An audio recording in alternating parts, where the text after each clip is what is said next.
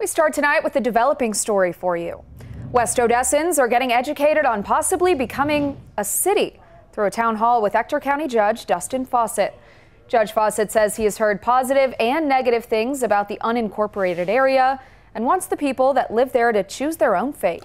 CBS 7's Noe Ortega spoke with Judge Fawcett and a person that lives in West Odessa about the idea of converting it into a city. Noe? Well, while the people of West Odessa are either for or against this, Judge Fawcett wants to focus on educating them on their levels of government.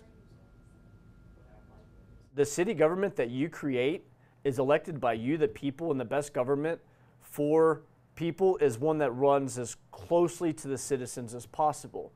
Judge Fawcett says that the money that Ector County gets is limited, and the main complaint he's been hearing for years is that people in West Odessa want more attractions like parks. However, since they don't have a tax structure, they're limited to what can be built. According to residents that live in West Odessa, many people escape the city life to avoid city ordinances. However, Judge Fawcett has a solution for that. If they don't want to have zoning ordinances or building ordinances and continue to allow folks to live in the same zoning measures that they are currently, then they can do that.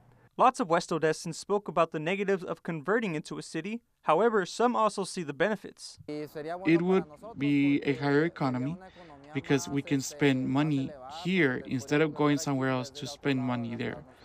And it would raise our resources a lot.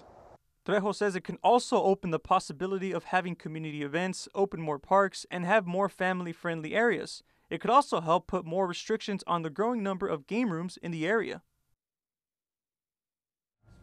If you want information of the time, date, and location of the town hall meeting, visit our website at cbs7.com. For CBS 7 First Alert News, I'm Noe Ortega.